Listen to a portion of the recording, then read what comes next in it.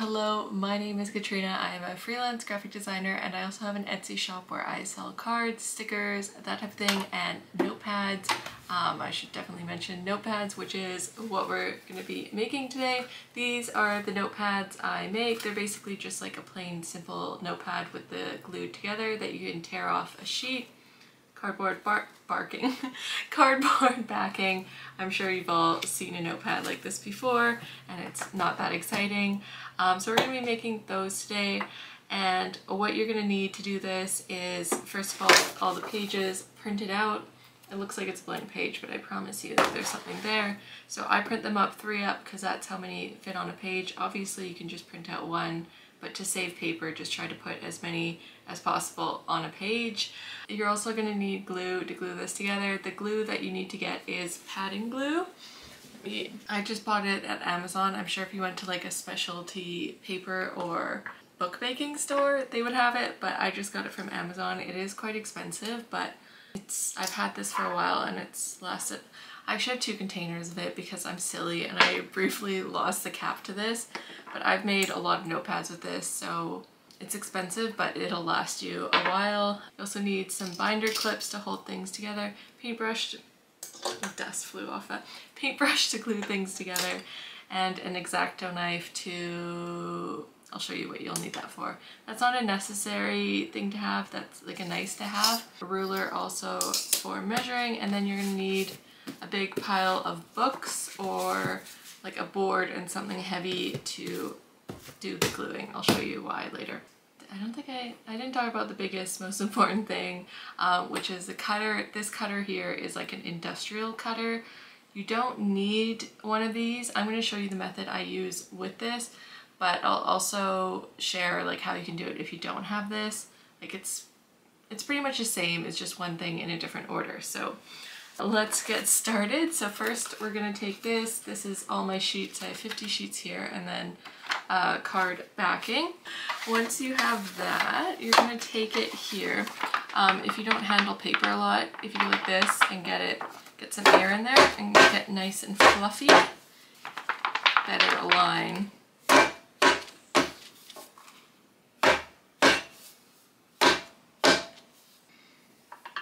So after all that, smacking the paper around, you're gonna take your ruler and measure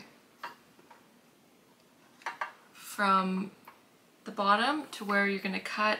So this is my page setup. You can see I have 3 of the notepad designs printed out. So what I'm gonna do is measure here from the end of the page to where I want to cut.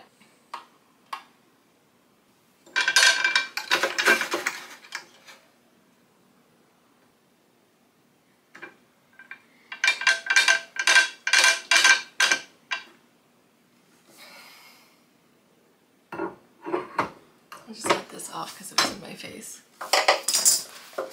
So before you do any cuts, you're going to want to make sure you fluff out your pages.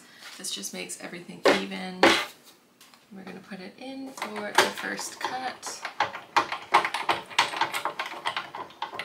So this is also one of the steps. If you have a smaller cutter that can't cut 50 pages at one time, you're just going to have to divide it into smaller pieces and cut it that way. Also, if you have a Cricut and you have a lot of patience, you can cut it with Cricut. Personally, I find cutting 1 page on the Cricut very slow, so I can't imagine doing like 50 pages. Also, if you have a lot of patience, you can cut it out by hand with an X-Acto knife or scissors. Obviously, if you're just doing this for fun, it doesn't have to be like perfect, but if you're selling it, you're gonna have to be more patient than I am or have a big cutter.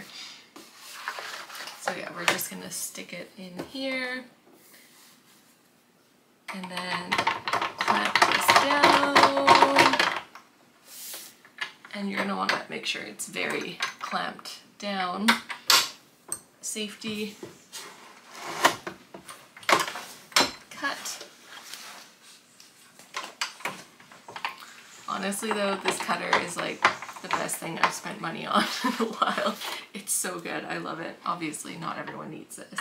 So now that I'm done my first cut, I'm gonna go ahead and glue this all together and wait till that dries, and then I'm gonna cut it down further. If you have a smaller cutter that you're gonna have to do in multiple pieces, you're gonna wanna continue cutting it until it's down to this size, and then you'll do the gluing. Basically, it's the same thing, just different order. I just like doing it this way because once it's all glued together and you're cutting on the big cutter, you get a nice clean cut, whereas there's more messing around trying to get everything organized, what's the word? Get like all the papers even if you like cut them down fully and then glue. But yeah, it's totally doable. I did do it that way for a while before, but if you have a big cutter, I do it this way. Same thing, different order. Now that I've cut it, I'm gonna want to make sure everything is nice and even again. Do a little of this, a little clump.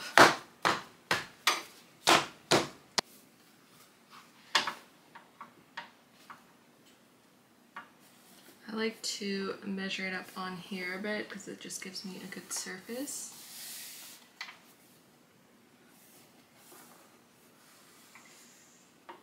So once you've got everything as even as possible, you're going to want to take your binder clips and clamp things down here. I just do it on the edges. That doesn't seem very straight.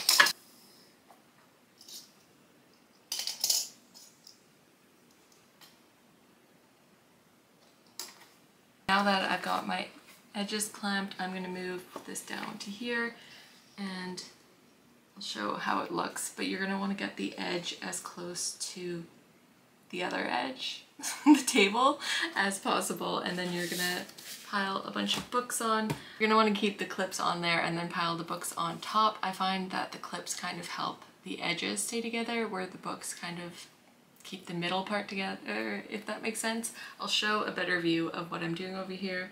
But now we're going to move on to the next step, which is gluing everything together. And I'll show you what I've done over here and get a better view. I think I repeated myself. Okay, so now that you're over here, you can kind of see a better view of what I'm talking about.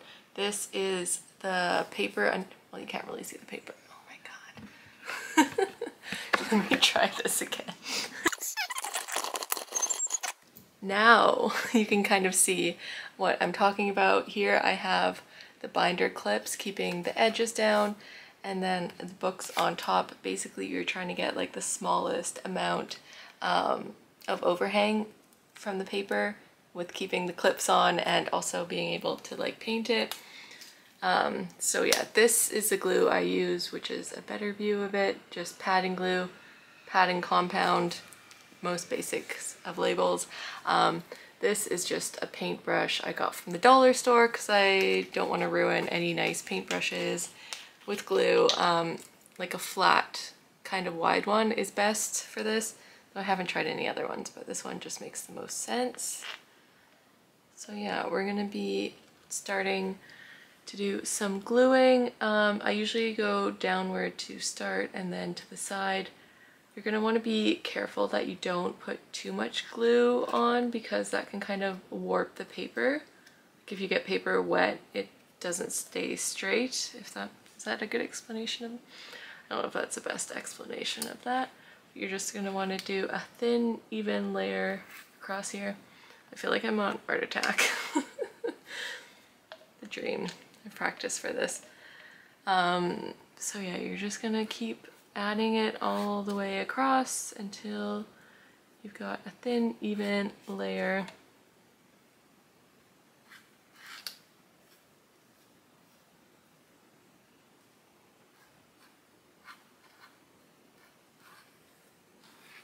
So if you're doing it this way, of course, you don't have to print the white parts on the edge past your cut lines, because that's not going to be a part of the final product. But yeah, just paint all across where it's going to be a part of a final notepad. Okay, so now that we've done a layer, we're going to wait 10 to 15 minutes until this dries and then come back. And I usually do about 3 to 4 layers, kind of just depending. I think 3 layers is fine. I sometimes do 4, but whatever your preference is. So yeah, I think I'm actually going to go run some errands and then come back and we're going to do the rest of the layers later. So I came back and everything is dry. You can just run your fingers along it here and see if it's dry or not. And it's dry, so it's time for another coat. You don't have to wait that long and actually go run errands. You can just wait 10 or 15 minutes and wait to see if it's dry. I just had to do a couple things before the store closed. So yeah, now we're gonna go ahead and just paint along here. Same thing. Repeat 2 more times after this. 3 or 4, just depends how thin your layers are, and yeah.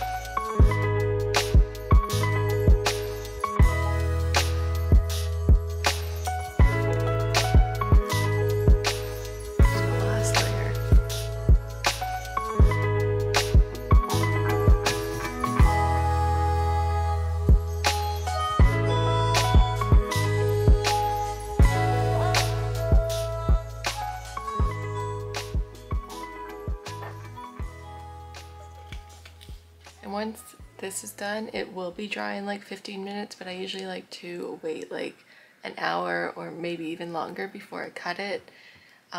Even though it is dry, it's still like not as strong, if that makes sense. Like, it's okay to add more glue to it, but when you're like clamping it down and cutting it, it's better just to wait a bit longer. So I'm going to come back to this in like an hour or 2 and then do the cutting part. Make sure I wash my brush first. Although it is quite a few hours later, if the background has changed, that's because I have put on my sheets and cleaned up a few things behind me since I last filmed. I didn't mean to wait this long, but my neighbors were having like people outside and it was really loud, and I had to eat dinner and I got distracted. But now it is time to finish up these notepads.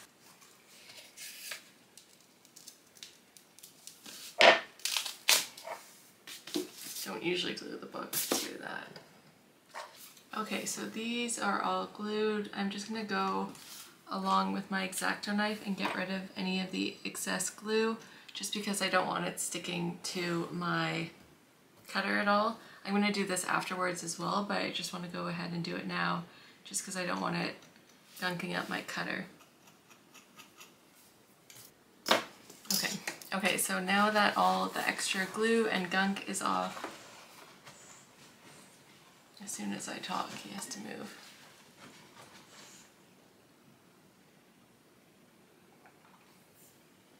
What you doing?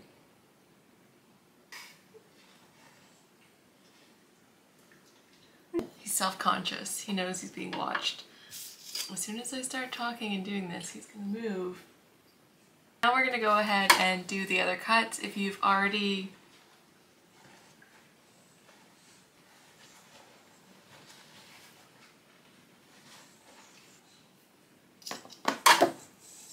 You good?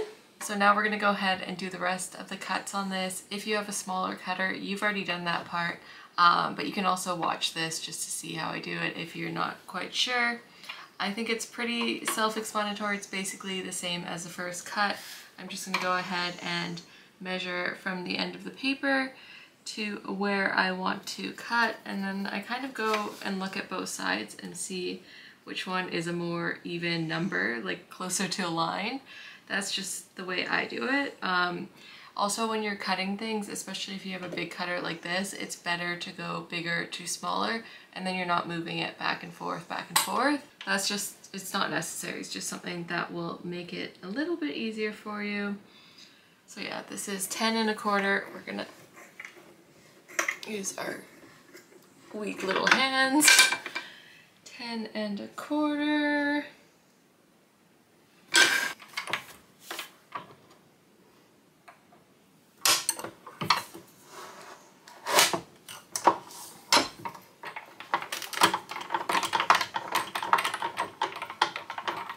don't think I tightened that enough, so that might have missed.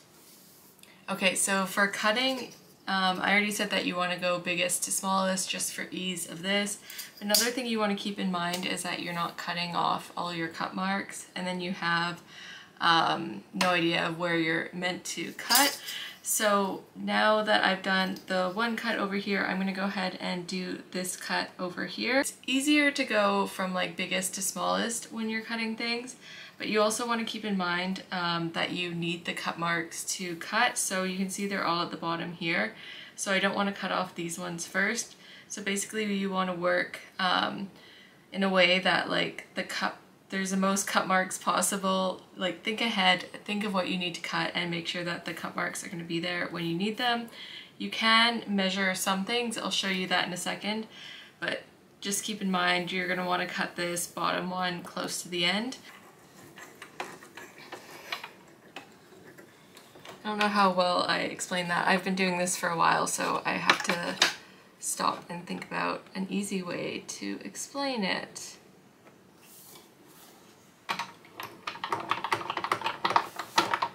I want to turn this and tighten this as much as possible. I think it was a little loose last time, so it did leave a little dent on the side there.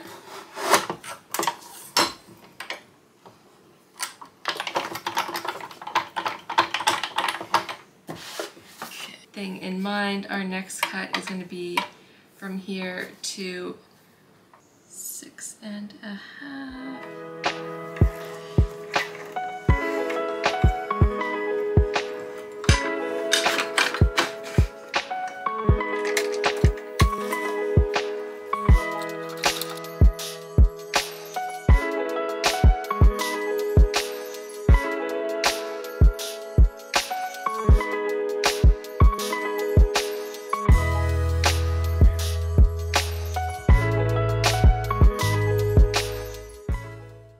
So now we've got one side each cut for here.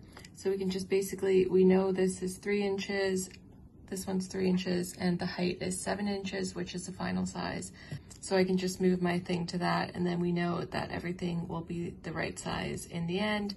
I do still have cut marks here as guide, but I know the final size is 3 by 7.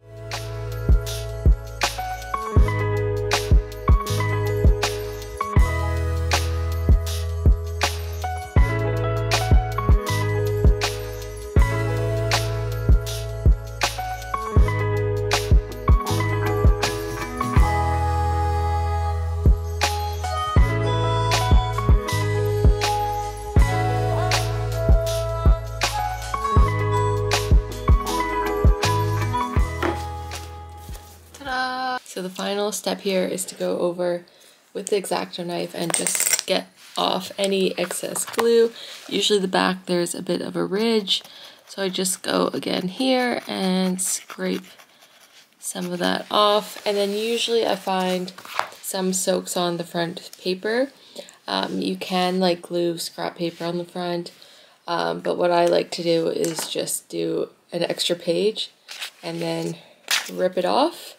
I have tried just like X-Acto cutting it in the past, but I find the rip is just a cleaner line. But I still like to go over this just to make everything perfect, because sometimes the rip leaves a bit of a ripped edge, I guess. So this just makes it clean and straight.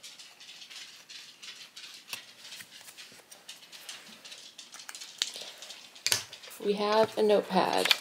So I totally forgot to film an ending for this video. It is months later and I'm finally getting to editing it, and I just wanted to come on here and end the video. And I hope that I did a good job explaining this. Please let me know if you have any questions about anything and I will do my best to answer it. And thank you so much for watching. Bye-bye.